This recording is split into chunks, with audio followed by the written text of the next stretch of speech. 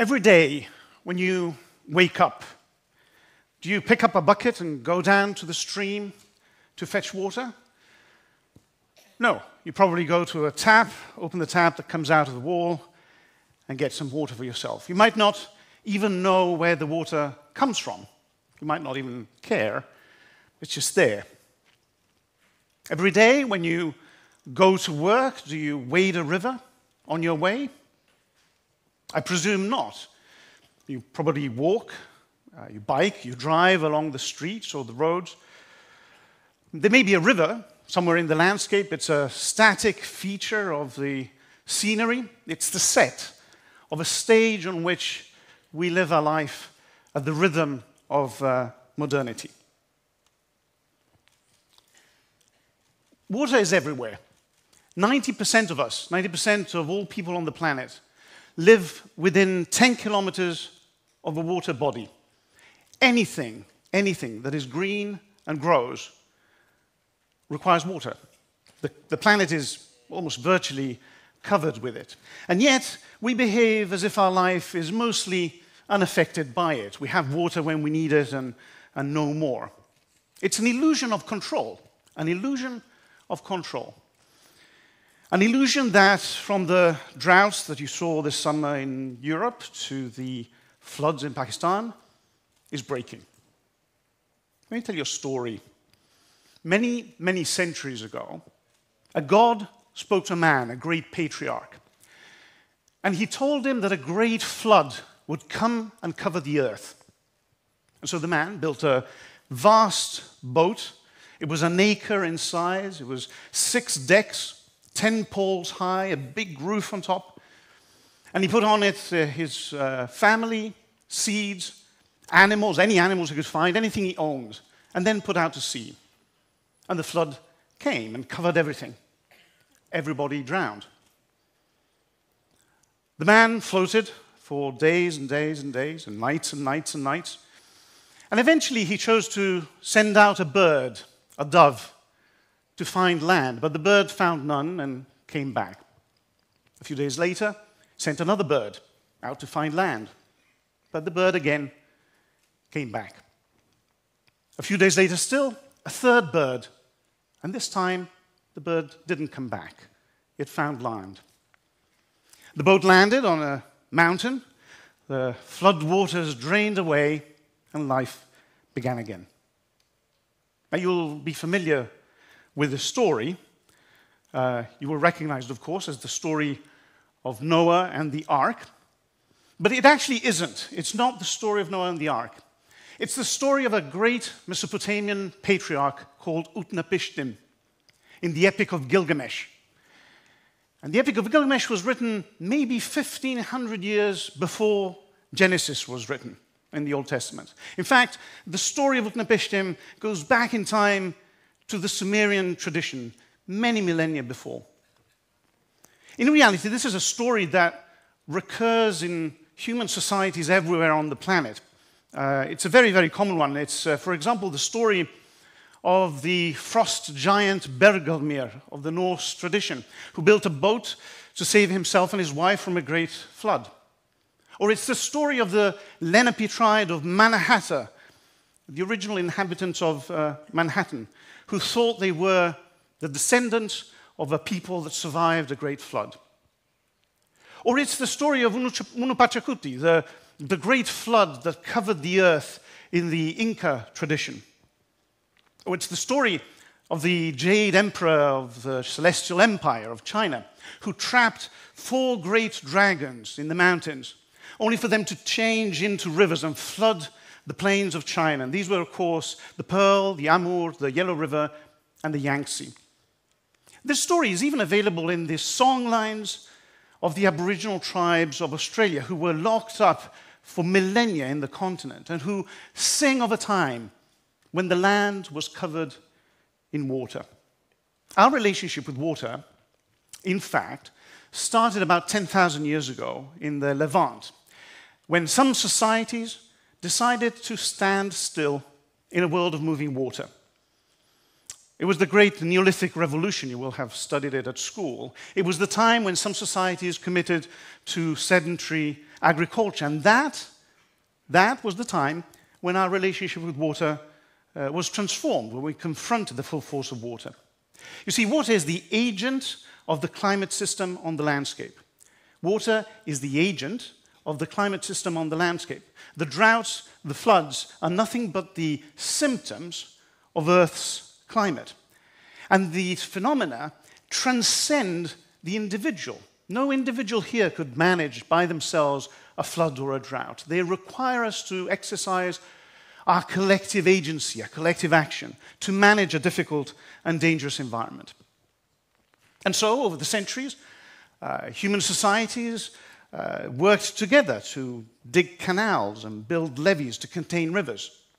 Or they built dams or developed cisterns to catch water when it came down from the sky. They literally replumbed the landscape so as to create an artificial ecosystem that supports all of our lives. But in doing so, they did also something else. They shaped political institutions. We are, as Aristotle once said, the zoon politikon, the political animal. Politics is how we organize our collective action. It's how we decide together who decides. It is how we compel ourselves to cooperate, to work with each other. And politics, the distribution of power in society, well, that's also the most powerful instrument for us to manage this overwhelming force of water.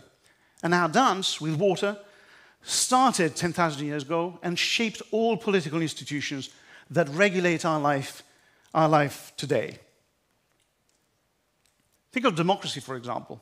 The great Athenian project, the reforms of Solon and Cleisthenes that poured power into the Greek society and empowered Athenian citizens. Now, citizens were mostly farmers in Athens, but they were wealthy enough to buy themselves the heavy armor and the heavy weaponry that it was of the hoplites, the protagonists of the Greek phalanx. And because of their military power and because of their arms, they became the great defenders of the polis. You'll remember, in the Persian and Peloponnesian wars. That's how they justified their political agency. That's how they gained political rights. But farmers could afford that armor and those weapons because they were wealthy, because their fields, fed by rains that were abundant and reliable, made them capable of buying what they needed to become hoplites. In a sense, in Attica, you could map rainfall on the distribution of power. Now, it's not that rain caused democracy, of course, but in the journey, the relationship between Greek society and the landscape and the water landscape shaped its journey. Or think of Roman law, right? The legal system that was codified by Justinian, which glued together the commercial roots of the Roman Empire so that grain, the product of rainfall from all over the empire, could be reliably brought and sold on the markets of Rome. Law was the answer to the problem of figuring out who was responsible for what in a moving landscape, for what were moved in a landscape connected and covered by water. Then, medieval scholars fished the Justinian Code out of the darkness of history around the 12th century and integrated it into Europe. And it was a system of such lucidity and coherence that it spread like wildfire. And in fact, today, all of our legal systems, almost all over the world, are essentially rooted in that journey that started 2,000 years ago, and it's rooted in water. Even international relations are rooted in water. You remember humanists in this country actually gave us the concepts of rights and sovereignty. But it was the treaties of Westphalia, the treaties between the Lords States General of the Dutch Republic and the Spanish Crown, right? One of the first in the 17th century, an agreement between two sovereign nations, a monarchy and a republic, for the first time on equal standing. Well, it was that agreement that started international relations, and it's the basis for all agreements ever since, including the UN Charter, Those agreements that are all under strain today from conflicts that are happening along or across the rivers of the world, whether it's the Dnieper River in Ukraine or the sources of the Indus in Kashmir. And finally, the modern republic, of course. All the American presidents during the Progressive Era, all the way up to Roosevelt, wanted to rescue America from a succession of economic crises and empower their citizens. And in order to do so, they turned to the rivers of the country. The Hoover Dam on the Colorado River, the great levees that contain the great Mississippi, the Tennessee Valley Authority. These are all projects that were the exercise of sovereignty of a republic on the landscape of a nation. They exchanged security for power, and in doing so, defined a modernist project that defined what everybody imagines a republic should look like on the landscape. Today, 3/4 of the countries of the world call themselves republics. And they've all designed their water management, they've all designed their landscape on that model, on that American model that started in the first half of the 20th century. It is the stratification of all these institutions, the layering of all of these stories that ensures that we don't even notice that none of us wades a river on the way to work, and that all of us draw water from a tap that sticks out of a wall. We live in an illusion of control because of the infrastructure and institutions that we built over thousands of years. And so we come to today, because cracks are appearing in that illusion. Water is on the move. Water is the agent of the climate system. And as the climate changes, so does water.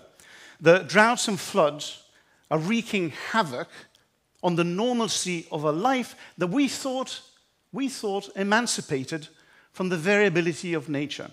The giant, the water giant, is exceeding the boundaries we had imposed on it. In the extreme, failure to manage a changing condition may mean that some parts of the world become uninhabitable deserts. Others may become unmanageable wetlands. The most vulnerable will be displaced. Some will look for better places to live, proving that in a changing world, the biggest risk we face may not, in the end, be a flood of water, but one of people. So how do we avoid becoming the survivors of an age that failed to deal with the most powerful force on earth? How do we avoid being remembered in 2,000 years as utnapishtim? The Romans described moving water on the landscape, the flowing water that surrounds us, as res publica, the property of the state, a common property, a commonwealth. And it's in those words that lies the solution to our relationship with water and a changing environment. We must recognize that even if today we don't have to wade a river on the way to work yet, water flows in space and time and transforms our home. When the illusion of control finally breaks, our most profound responsibility will be to decide together what we see when we look out of the window. Our duty as citizens is to express collective agency through the political institutions. We, here, all of us, are now citizens of an environmental republic. It is a system of infrastructure and institutions that sits between us and the power of water. We should vote accordingly. Thank you.